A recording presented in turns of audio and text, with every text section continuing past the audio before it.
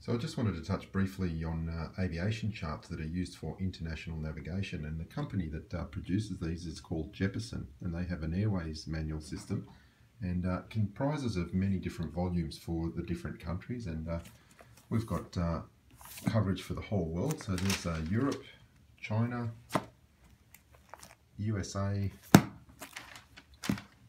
we've got Africa,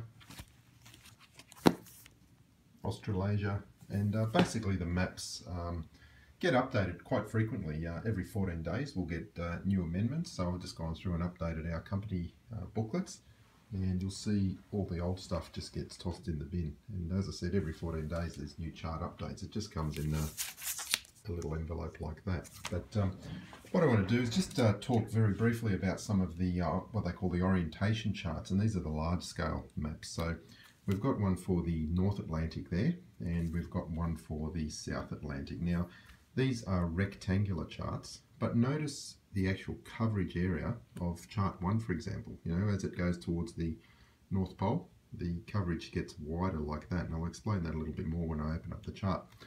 Similarly, when you look at the Southern Hemisphere, chart number 4 between South America and Africa, look at the shape of it, but the actual chart is rectangular, so there's a lot of distortion going on when you try to depict the globe on a two-dimensional surface. And as you'll see when I open up the chart, even though on this little sample the lines of longitude are parallel, on the actual chart itself they're converging down towards the South Pole, and that's the only way you can get accurate scale all over the map. So just touching on the scale of the map, for a map to be accurate, the distances should be correct anywhere that you measure on the map. And if you have a look up the top here, it's saying that 1 inch equals 80 nautical miles on this map. Now this is the whole coverage of Australia from Perth all the way across to Sydney. Now Perth is down here in the southwestern side of Australia, and Sydney's over here on the east coast. Melbourne's down the bottom, Adelaide's here, and Brisbane is up here.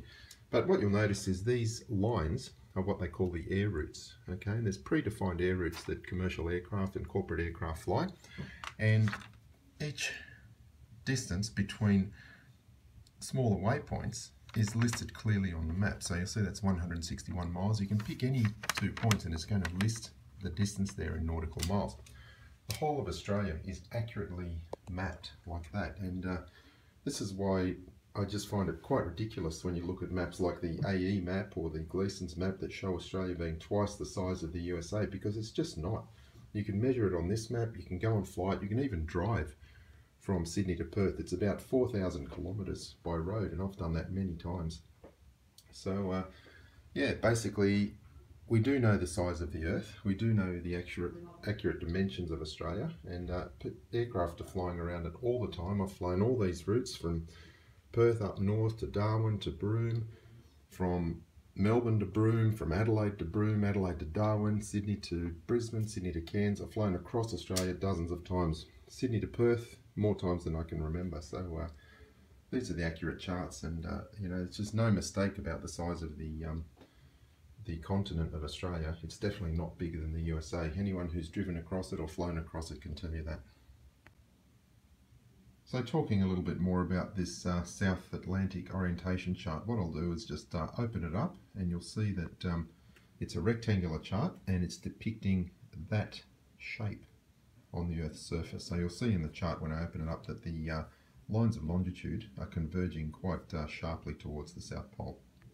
So there's the South Atlantic orientation chart opened up, and that's South America. You can see on the left hand side of the map, and there's Africa. Now notice the orientation. Africa's sort of oriented that way, and South America is oriented that way, and you'll see these lines of longitude are coming down like that, and they're starting to angle. Try and get the whole perspective in there. Okay, they're starting to angle because they all converge down towards the South Pole here. That's the only way you can get accurate distance all over the map, is to have the lines of longitude converging, because the further south you go from the equator, the distance between these lines of longitude reduces. And you'll see the scale of the map is on this one is 1 inch equals 150 nautical miles. And there's an air route going from South America across to Cape Town in Africa. Now, we get these charts updated quite frequently, and these are two of the older charts. So if anyone wants them, just send me a message on the comments, and whoever's first, I'll just stick these in the post and send them to you. You can have a look at them and just analyse them and measure them yourself. So basically, these are the aeronautical charts that international pilots use to fly all around the world. Okay, of course they're going to be accurate. 1 inch equals 150 nautical miles on this chart, and you'll see the orientation of South America, the orientation of Africa, the lines of longitude converging down towards the South Pole, and the geographical area covered by a rectangular map actually represents that shape on the surface of the Earth. So yeah, aeronautical charts don't lie, because aircraft are flying reliably all around the world every day.